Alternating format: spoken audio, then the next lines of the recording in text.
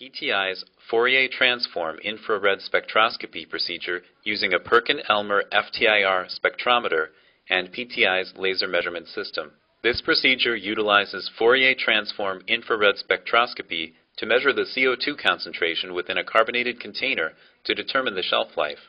Dry ice, frozen CO2, is placed into the bottles and allowed to sublime. This simulates the carbonation in soft drink containers. CO2 absorbs infrared radiation in a very specific range of wavelengths in the IR spectrum. This procedure tracks the change in that absorbance value over 7 weeks and uses this rate of loss to predict the shelf life of the product. As the concentration of CO2 decreases, the measured CO2 absorption correspondingly decreases.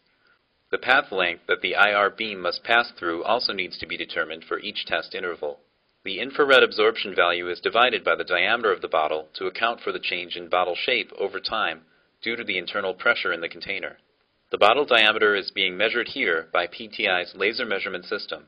After the bottle diameter is measured, the bottle is placed into the Ftir spectrometer to measure the absorbance value for that test interval. The shelf life of the product is predicted by plotting the absorbance value divided by the path length for each interval against the time in test.